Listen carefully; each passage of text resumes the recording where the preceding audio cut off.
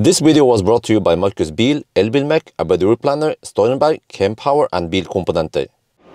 Yo, what's up? We're now in garage getting ready for a Geilo test with this Kia Soul EV, 27 kWh. It got the battery upgrade on warranty, so I measured 24 kWh net capacity. And today I'm gonna see how fast can we get to Geilo. We have tried with some other cars, old cars. They made it there in, well, let me see, how was it again? Classic Ioniq did it in 3.5 hours. i3 and e-Golf, they did it in 4 hours roughly. So how about this car with the upgrade battery? I'm thinking maybe 3 hours and 40 minutes, just a little bit slower than classic Ioniq.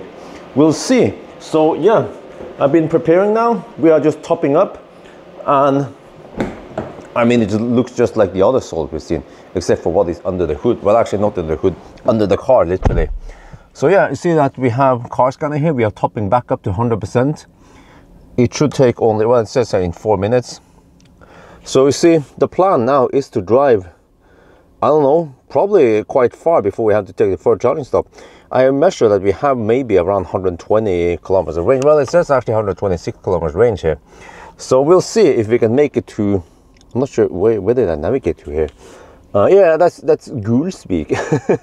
So you see 125 kilometers away. Okay, we'll see if we can make it there, but we'll start in not too long. We just have to measure everything. Yeah, time it. So in 3 minutes it will finish charging, and then we do the challenge, or I mean the test. Well, off we go. We started 55 minutes past midnight, and because this Soul charges relatively fast, it actually pays off to hammer it. It depends which car you're driving. You know, like when we drove Leaf, we couldn't drive. I mean, we shouldn't hammer too hard. But Leaf also has some other problems, like it lacks thermal management. But Soul has active cooling, at least air-cooled battery. So we will not replicate at all, especially now during winter. So you're gonna see how that goes. Okay, so the little stretch we have over here, we want to go schnell, and then we have to go slow anyway. We are getting close to Roa, and yeah, right now the consumption is a bit high, 230 watt-hour per kilometer, but as expected, because we have gained lots of elevation, we are kind of in the highland right now.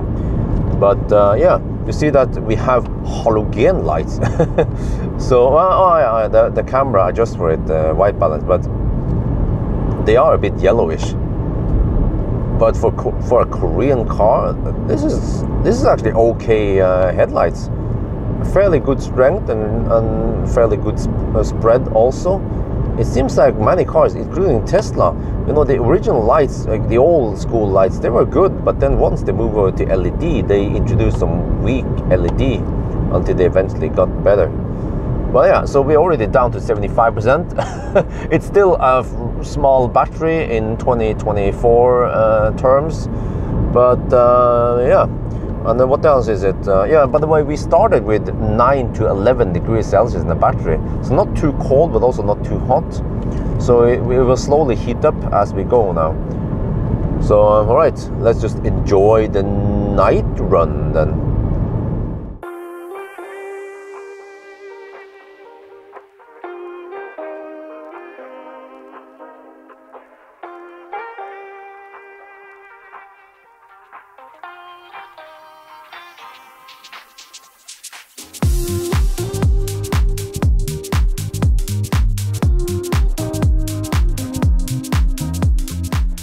We are now at Sokna, first charging stop. Oh, we have 17 degrees Celsius. Will the car rapid gate? Let me see. I hope we get okay speed. Wait. Oh, wait. Are we only getting 26 kilowatt? Oh shit, that's not good. Or is this charger kaput? I'm actually not sure what's going on now. But we don't want to lose too much time here. But the only problem is that I cannot make it to the next charger. It's too far away. Gulsvik. Well, unless we have to do a little ninja trick here. Is there something wrong with this charger? Or is the car colgating? Okay, we need to move over to the next charger over there maybe and try again. Actually, I didn't have to move the car. I just stopped. I prepared this side and then stretch the cable over, and then I quickly swap the cables. Let's see if we get more than 20. Oh, we do. Okay, we have to deduct maybe a minute because that charger is kaput. Is the unreliable shit, man. ABB. This ABB at least is working better. So, oh, but wow, we get actually full speed even at 17 degrees. Okay, we are back in the game. We've been charged for 12 minutes and we're already at 66%. And look at the speed, 47 kilowatts, still at 67%. It goes flat all the way to around 75, almost 80% before it throttles. Really amazing speed. But okay, how to explain to you guys that over here at Bromma, there is a UFC charger or Ion charger with 200 amp plug. And this car can take 175 amps. You see, we're taking 125 only now because all over the place we have only these 125 amp plugs. But I have calculated that if we stop at Bromma, it is a bit weird. We should just stop here and then stop at Gol, and that would be the last charging stop. So we suddenly have to stop one more time, and that costs usually around 2-3 minutes of detour, plug in, unplug, you know, stuff like that. And yeah, it will be faster to charge over there, but the gain is usually around 2-3 minutes only. So that's why I decided that we will not go to the 200 amp charger. We'll just go straight to Gol and then, yeah, to Geilo. So, yeah, soon enough it will throttle. I'm actually not running heater right now. I will wait until it slightly throttles because then I can pull extra power for heating. But if I run the heater now, then it will be charging slightly slower. So it's all about tweaking those extra seconds, man, for this challenge or this test. There, it started throttling at 76%. That is crazy. Now we can finally fire up the heater, auto, and it should pull extra power. We can see it here that we have 100, well, okay, we're taking 40, yeah, around 42 kilowatt. Let's check the charger, how much we're getting. Wait, huh? Are we not pulling extra power? I'm not sure now. Okay, whatever. We're gonna go a few more minutes to 83% and then we go for Gol. Yeah, at 83%, it dropped. Now it will stay 14 kilowatt all the way to 94%. So now it's time to leave. Right, off we go again. So you see, the battery is at 28 to 33 degrees Celsius, still not too hot. So that's fine. I don't think the cooling even started now. It's when this hits around 40 degrees that we want. Oh shit! What did I enter now? My bad. Well, back. There. Okay. Let's redo that one. Right, off we go again, and you see here we have 28 to 33 degrees Celsius in the battery, so it's not that hot yet. So no rapid gate or anything yet. I think the cooling hasn't even started yet. Once we hit around 40 degrees here in the max, then yeah, we need to cool the battery. So, but then that would be the last charging session, right? For this, at least for the test. And then we have to go back home. But yeah, so far so good. It's really impressive that this car is 9 years old. It has 107,000 kilometers on the odometer. But because we were lucky and got a battery replacement on warranty, then it's like the car has been rejuvenated. Oh yeah, I can play music here on the USB stick. And so we have speakers that are illuminated, and I've set it to that it will dance with the music. You can of course switch this off also. You can switch it over to the mood mode or just switch off the light, but yeah, huh? Look at that. We can disco in here, man. We are now at Gol, and yeah, since Jessheim we have averaged 195 watt-hour per kilometer. That is quite good. So yeah, fortunately this car has heat pump. You see it's -2 degrees Celsius outside, and we are consuming 1.1 kilowatt for heating. So yeah, this is it. We're gonna stop here. We are down to, well, 9 kilometers of range, or 8.5%. So it was a good call for me to charge you 84% on the previous stop. Yeah, I could have gone slightly lower, but nah, actually the state of charge here drops really fast towards the end, so you don't want to go too deep with the Korean cars. So yeah, we'll stop over here at Shell. I mean, yeah, Shell and the good old supercharger and what used to be Jafs before. That was a long time ago. We are now by the road, got pulled over by the police. No, I'm just kidding. the blue blinking light here is so strong. Well, okay, anyway, look. We are getting more than 125 amp. I forgot, you know, these Delta chargers, why can you see it? But the Delta chargers, they actually deliver 135 amp max. So that means that if we go for Delta charger, we will charge slightly faster. Yeah, look at that. Ooh.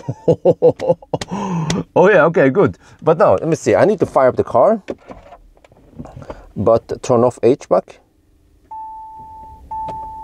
Okay, let me show you now. This is a bit weird, by the way, with this. I don't know what's up with this. If I cannot move. You see here? It doesn't work, but after digging, suddenly after 10 seconds, it's like, oh, we unlocked, yeah. So now I can go out, and then I go in here, and then hold, yeah. So it's here. So let me see, Circle K Geilo. Wait, is that? Here it is. Yeah, that's it. So let's see. I've done the math, and you see that's only 52. What is the distance there? Okay, yeah, battery, whatever. Okay, yeah, but that's 53 kilometers away. But we actually have 580 meters of elevation or uphill. So I already calculated that we need to go for around. Well, we need to spend roughly 60% of the battery. So for safety, I want to charge at 75%, but it should go blistering fast anyway to 75%. So now I have a little bit of stop here, 15 minutes. I'll go to the gas station then. We have finally to fire up the lights here. You know, previously it was so dark here, almost a little bit scary. But the lights were off, but yeah, for some reason the lights here are not up and running. But okay, not too far walk over to Shell. It's just so dead and quiet over here. It's like zombie apocalypse. Yeah, there's Shell, at least. It's open 24/7. We are at 56%, and look here. Still 133 amp and 49 kilowatt. So you know what? I've decided to deduct 1 extra minute at Sokna because we had Delta charger at Sokna. I just didn't use it. If I was a slightly more skilled or more experienced soul driver, I would of course use Sokna. Yeah, so 1 extra minute there. But I don't know if you can hear it, but you see here, battery fan status 4. So it doesn't show RPM, but it is in different steps. I wonder if 4 is the highest. So right now it's cooling down the battery. Oops. But HVAC is off because I don't want to steal any heating power there. But I wonder if, you know, eventually maybe we get a couple of 100 watts from the trunk. Yeah, but for now we don't care too much. I can open up later on the return. And we can see once it gets hotter, but for now we just wait here a little bit more and then we're actually good to go. Okay, any moment now we're gonna leave, but I will go for 75%. We see a 50 kilowatt. Oh, but okay, so you see we have 93 kilometers on GOM now, and we are only going 50 kilometers. I calculated that we need to spend around 55% of the battery, which means that we might arrive with around 15 to 20%. Well, I guess 15% since the state of charge scale is not linear. Yeah, 15% at arrival. That is way more than I need. But just in case, because who knows? You know, it's going to be colder over there, and yeah, whatever. There. Okay, let's go. Right. You see, I charged with 77.5% before I managed to unplug. But yeah, I charged for 21 minutes and. We got 16.9 kilowatt hour from the charge at least, so that's 48 kilowatt average. Very impressive. And now you see here, battery is getting warm, and here fan status is 7. I wonder how high it goes, but yeah, we should be getting some free heat from the trunk then.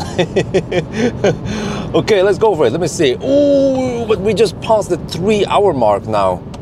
Yeah. And we still need to drive around 45 minutes maybe to Geilo. Okay, can we beat i3 and e-Golf? I think we can, because this is a Taycan.